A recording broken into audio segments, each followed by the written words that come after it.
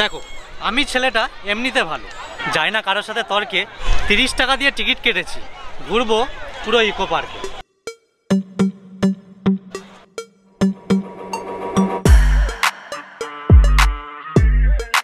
Ticket কিন্তু কাটা হয়ে গেছে, দুজন কেটেছি টিকিট, আমি আর আমার বন্ধু। এই যে তো দুটো টিকিট 60 টাকা, মানে 30 টাকা করে পার পিস। ইকো পার্কে দেখো 4খানা গেট আছে, 1 2 3 4, আর 4টে গেটেই কিন্তু গাড়ি পার্কিংয়ের ব্যবস্থা রয়েছে। মানে 2 হুইলারের জন্য কিন্তু 20 টাকা, আর 4 হুইলারের জন্য সেটা কিন্তু 50 টাকা। আর যদি বড় বাস ফাস নিয়ে আসো তাহলে কিন্তু 100 টাকা করে ওটা নেবে 6 ঘন্টায়, মানে 6 ঘন্টা রাখবে, ওই তার জন্য এত দাম থাকবে, ঠিক আছে। তো এখানে কিন্তু পে অ্যান্ড ইউজ টয়লেটও আছে, ঠিক আছে। আর এখানে খাবার দাবারেরও কিন্তু ব্যবস্থা রয়েছে ভেতরে, মানে 4খানা গেটেই কিন্তু মানে খাবার দাবার নিয়ে কোনো অসুবিধা নেই, খাবার দাবার সবই পেয়ে যাবে। তো পুরি সবজি, প্লেন রাইস সব পেয়ে যাবে এখানে। দেখো আমরা কিন্তু এই 4 নম্বর গেট দিয়ে ঢুকলাম, ঠিক আছে। 4 নম্বর গেট দিয়ে ঢোকার একটাই কারণ হচ্ছে 4 নম্বর গেট দিয়ে ঢুকলে এই সপ্তম আশ্চর্য যে জিনিসটা, যেখানে তাজমহল, ইজিপ্টের পিরামিড যেগুলো আছে, সপ্তম আশ্চর্য আমার পেছনে এইটা, তো এইটা কিন্তু পুরো একদম ঢুকেই 4 নম্বর গেট দিয়ে ঢুকেই দেখতে পারবে। সপ্তম আশ্চর্যতে ঢোকার জন্য কিন্তু তোমাদের 30 টাকা করে টিকিট কাটতে হবে। তো ভেতরে ঢুকেই কিন্তু আগে পিরামিড চোখে বললাম। এখন কিন্তু এই পিরামিডের ভেতরে ঢুকবো। এখানে একটা মমি শোয়ানো আছে, মানে নকল মমি, অরিজিনাল না, অরিজিনাল হলে উঠে নিত আমাদের। আর এই পুরো সাইডটা পুরো একদম নকশা করা থাকে, ওরকম কিন্তু করা রয়েছে। তো এখন এই যে আমার পেছনে দেখতে পাচ্ছি, এটা হচ্ছে ক্রিস দ্য রেডমার স্ট্যাচু, ঠিক আছে, মানে যেটা ব্রাজিলে আছে। তো এখন আমি ব্রাজিলেই চলে এসেছি সব মতন, মানে 30 টাকা দিয়ে ইকো পার্কের টিকিট কেটে এখন আছি ব্রাজিলে।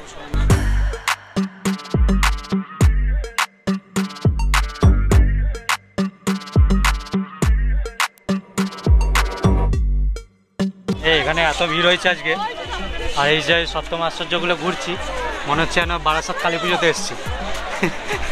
এগুলো মণ্ডপ, এত ভিড়, লাইন পড়ছে, ওরকমই আমার ফিল আসছে। কারণ কালী পূজা আর দুর্গা পূজাতে এত মণ্ডপ করেছি যে ওরকমই ফিল আসছে আমার।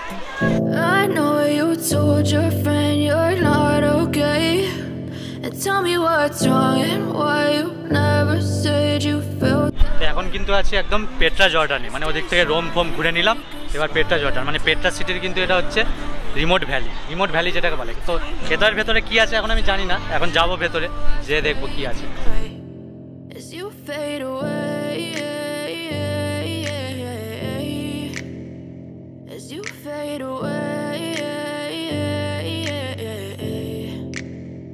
Yeah, I'm about to fade away, 'cause every time I wake up I feel like it's Monday. Something's going wrong with all the chemicals up in my brain. All of a sudden I don't look at anything the same way. Gotta build up of my thoughts sitting in an ashtray. তো এই যে মূর্তিগুলো দেখালাম, এটা হচ্ছে star island statue, মানে আমি জানি না এখানে লেখা রয়েছে, এগুলো দেখেই বলছি, মানে আদৌ এটা কোথায় থাকে কি না আমি বুঝি না, জানি না।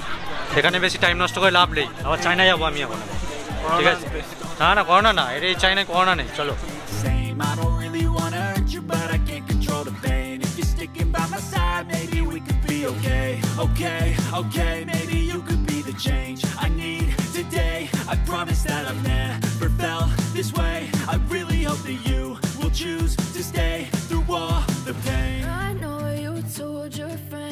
তো এখন আছি গ্রেট ওয়াল অফ চায়না।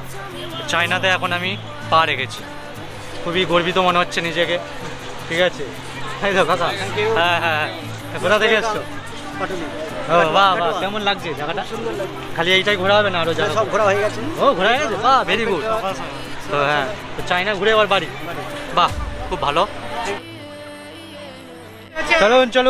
চলুন আস্তে আস্তে অন্যদের দেখার সুযোগ করে দিন। তো এটা কিন্তু দেখে মনে হচ্ছে যে মানে সিমেন্ট বালি দিয়ে বানানো, কিন্তু এরকম না, এটা হচ্ছে ফাইবার দিয়ে বানানো পুরো, কি বুঝলে তো? হ্যাঁ, এটা পুরো ফাইবার।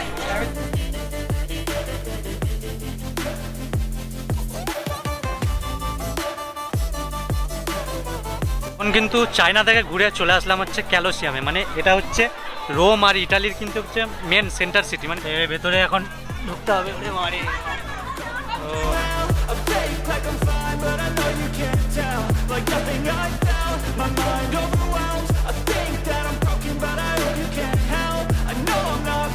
আর হ্যাঁ, আর একটা প্রশ্ন যেটা তোমাদের বারবার মানে প্রশ্নটা আসে, এখানে কিন্তু সব রকম বাড়ির খাবার অ্যালাউ আছে, মানে বাড়ি থেকে খাবার কিন্তু। হ্যালো, তো বাড়ি থেকে খাবার নিয়ে এসে কিন্তু এখানে তোমরা খেতে পারো। মানে আমি তো চারিদিকে দেখছি সবাই কিন্তু বাড়ি থেকে খাবার নিয়ে এসে এখানে খাওয়া দাওয়া করছে। মানে বলতে পারে একটা ছোটোখাটো পিকনিকও হয়ে যাচ্ছে, মানে ভালো সেরকম পরিবেশে একটা খাওয়া দাওয়া খুব সুন্দর। মানে আমি খালি ভাবছি কোন দিকে যাব, মানে এত বড় জায়গা, মানে এই জায়গাটা এই যে ইকো পার্কটা 1500 বিঘা জমির ওপরে তৈরি হয়েছে, ঠিক আছে। এবার 1 বিঘা সমান 20 কাঠা। তো তার মানে ভাবো যে কত বড় জায়গার মধ্যে এই ইকো পার্কটা আছে। মানে যদি ঘুরতে থাকি, মানে সকাল 11টায় যদি ঢুকি তো সন্ধে হয়ে যাবে বেরোতে। খুলেছি ম্যাপ খুলে দেখছি যে কোথায় কোনটা আছে, মানে এত বড় জোন। এই যে এইটা বাটারফ্লাই গার্ডেন, মানে এই যে এইদিকে এটা পুরো বাটারফ্লাই গার্ডেন, কিন্তু বাটারফ্লাই তো আমি দেখতে পাচ্ছি না, খালি ফুল গাছ, জাম গাছ, আম গাছ এইসব আছে এখানে। এই দেখো এই সাইকেলগুলোও তোমরা নিয়ে এখানে চালাতে পারবে। 30 মিনিট চালাবে, তার জন্য কিন্তু নেবে 150 টাকা। প্রথমে 500 টাকা ডিপোজিট করতে হবে, তারপরে কিন্তু সাইকেলটা যখন রিটার্ন দিয়ে দেবে তখন কিন্তু 350 আবার তোমাকে রিটার্ন দিয়ে দেবে, মানে 150 টাকা করেই পড়ছে। তো তোমরা বলবে যে আমি কেন সাইকেলটা নিলাম না, আমি কেন চড়ছি না। আরে বাবা, বাইক কেনার পরে সাইকেলে আজ পর্যন্ত হাত দিইনি, আর ইকো পার্কে এসে 30 মিনিটের জন্য 150 টাকা খরচা করে সাইকেল চলবে। এই ইকো পার্কের ভেতরে এই যে ঘুম স্টেশনটা, এটা কিন্তু এর ভেতরে ফটো তোলার জন্য 10 টাকা করে নেবে, মানে এর ভেতরে ঢুকিয়ে দেবে, ঠিক আছে। ওই যে ঢুকিয়ে দিচ্ছে এখন, 10 টাকা করে নেবে। এমনি বাইরে তোমরা তুলতে পারো, ঠিক আছে। কিন্তু বাড়ি থেকে একটু টিফিন নিয়ে এসেছি, ঠিক আছে, কারণ এখানে এই যে ফুড কোর্টগুলো আছে অনেক দাম, আমরা বাজেট ট্রাভেলার জানো তো। তো এই যে স্যান্ডউইচ আছে এখানে, এই যে লেবু আছে, ঠিক আছে, এই যে লেবু, এগুলো এখন খাবো। টয় ট্রেনের টিকিট কাউন্টারের সামনে চলে এসেছি। এখানে টিকিটের মূল্য আমি বলে দিচ্ছি। এখানে হচ্ছে সব কিন্তু ক্যাশ পেমেন্টেই হবে। টয় ট্রেন এসি হচ্ছে 250 টাকা পার হেড, আর নর্মাল হচ্ছে 150 টাকা। 6 কিলোমিটার 30 মিনিট ঘোরাবে। আর এইদিকে একটা যে 4 কিলোমিটার 20 মিনিট ঘোরাবে, ওটা 100 টাকা করে পার হেড, ঠিক আছে। তো আমার দাদা আমাকে বলেছিল যে একটু বাটারফ্লাই গার্ডেনটা ঘুরে নিতে, তো বাটারফ্লাই গার্ডেনের সামনে চলে এসেছি। এখন ঢুকবো ভেতরে, কী কী আছে একটু হালকার উপর দিয়ে দেখাবো। বাটারফ্লাই নেই বুঝলে, খালি জঙ্গল তো। হ্যাঁ দেখেছো, খালি জঙ্গল আছে, বাটারফ্লাই নেই। আর বাটারফ্লাই যেগুলো আছে বুঝেই গেছি, চলো 3 নম্বর গেট দিয়ে ঢুকে গেছি, মানে ঢুকিনি, মানে 3 নম্বর গেটের গায়ে চলে এসেছি। আর এইদিকে কিন্তু ওই বোটিং টি গার্ডেন এইসব রয়েছে। তো দেখো এইখানে কিন্তু তোমরা বোটিংও করতে পারবে, ঠিক আছে। 20 মিনিটে 100 টাকা করে নেবে, ঠিক আছে। এবার তুমি একজন চাপো কি 3 জন, 100 টাকা করে পড়বে 20 মিনিট। এই ইকো পার্ক খোলার সময় বা বন্ধ হওয়ার সময় সব ডিটেলস আমি দিয়ে দিচ্ছি। তো মঙ্গলবার থেকে শনিবার পর্যন্ত সকাল 11টা থেকে সন্ধ্যে 7:30 পর্যন্ত খোলা থাকছে, ঠিক আছে। আর সোমবারটা তো বন্ধ থাকছে, পুরোপুরি সোমবার বন্ধ। আর হলিডে মানে যেগুলো ধরো রবিবার বা কোনো 25শে ডিসেম্বর এরকম সামথিং, তো এই দিনগুলোতে 10:30 থেকে 7:30 পর্যন্ত খোলা থাকছে, ঠিক আছে। আর ঢোকার টিকিট তো 30 টাকা করে, আর ওই সপ্তম আশ্চর্য দেখার জন্য 30 টাকা করে টিকিট। 3 নম্বর গেট দিয়ে ঢুকলে কিন্তু আবার এদিকে হচ্ছে মোমো আর পিজার কিন্তু স্টল পেয়ে যাচ্ছ। তো মোটামুটি 3 নম্বর গেট দিয়ে ঢুকলে কিন্তু এদিকে একটা বাঁশ বাগানও দেখতে পারবে। তো বাঁশ কিন্তু পেছন ছাড়ে না, বাঁশ সব জায়গাতেই আছে। তো এখানে দেখো ওয়াটার এটিএম আছে, 2 টাকা দিয়ে ঢোকাতে হবে, দিয়ে 2 টাকার জল পড়ে যাবে, ভালো সিস্টেম এটা। আর এইদিকে দেখো এত বড় একটা, মানে পুরো মনে হচ্ছে বঙ্গোপসাগরে চলে এসেছি। মানে এর ভেতরে কিন্তু তোমরা বোটিং করতে পারবে, শিকারা আছে। দেখো এর ভেতরে কিন্তু মাছও রয়েছে, এই দেখো মাছগুলো দেখো, ওই দেখো চুমু খাচ্ছে একটা মাছকে। তো এই যে এগুলো দেখতে পাচ্ছ, এগুলো আধা ঘন্টা ঘোরাবে, 300 টাকা নেবে, ঠিক আছে। সে তুমি ফ্যামিলিতে 2 জনই কি থাকো কি 3 জন বা 4 জনও থাকতে পারো, তো 300 টাকাই পড়বে, ঠিক আছে, আধা ঘন্টা ঘোরাবে। মোটামুটি 1-2 নম্বর গেট দিয়ে ঢুকলে মোটামুটি এইগুলো দেখতে পারবে, ঠিক আছে। তো এইটার মধ্যে চাপতে গেলে তোমাদের পার হেড কিন্তু 150 টাকা করে পড়বে। আর এই একটা রাউন্ড পুরো ঘোরাবে, ঘুরিয়ে নিয়ে চলে আসবে। মোটামুটি বিদেশ অনেক ঘুরলাম, পুরো একদম প্যারিস রোম টোম। তো এখন পুরো একদম পুরো গ্রামে চলে এসেছি, মানে বাংলার গ্রাম, এই যে বাংলার গ্রাম। তো এই গ্রামটা এবার ঘুরে দেখাবো তোমাদের, ইকো পার্কের মধ্যেই, এটা বাইরে কোথাও না। তো এই বাংলার গ্রামে ঢোকার জন্য 10 টাকা করে টিকিট, ঠিক আছে। তো আমি আর ভেতরে ঢুকলাম না, কারণ এই ভিডিওটা অনেক বড় হয়ে যাচ্ছে। তো পরে কোনো একদিন তোমাদের দেখিয়ে দেবো, ঠিক আছে। তো এখন কিন্তু চলে এসছে এই যে সোলার ডোম। এর ভেতরে ঢোকার জন্য কিন্তু কোনো পয়সা লাগে না, ঠিক আছে।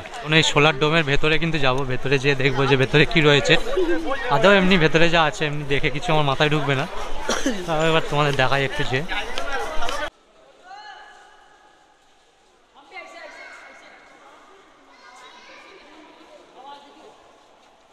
এখানে সবাই দাঁড়িয়ে ছবি তুলছে। সোলার ডোম লেখা রয়েছে এটাতে, এতজন দাঁড়িয়ে রয়েছে কিন্তু বোঝাই যাচ্ছে না যে সোলার ডোম লেখা রয়েছে। মানে যে কজন ছবি তুলেছে কারোই বোঝা যাচ্ছে না যে সোলার ডোম লেখা। এটা তাও একটা ছবি তুলেছে, ঠিক আছে। সামনে একটা আমার গাড়ি রয়েছে, মানে ইউটিউবের ফার্স্ট পেমেন্ট পেলে এরকমই একটা গাড়ি কিনবো, এই যে। এই গাড়িটাই নেবো ইউটিউবের ফার্স্ট পেমেন্টে। তো দেখো মোটামুটি ইকো পার্কে তোমরা আসবে কী করে এটা এবার বলে দিই। তো ইকো পার্কে আসার জন্য মোটামুটি সব জায়গা থেকেই কিন্তু নানান রকম বাস আসে।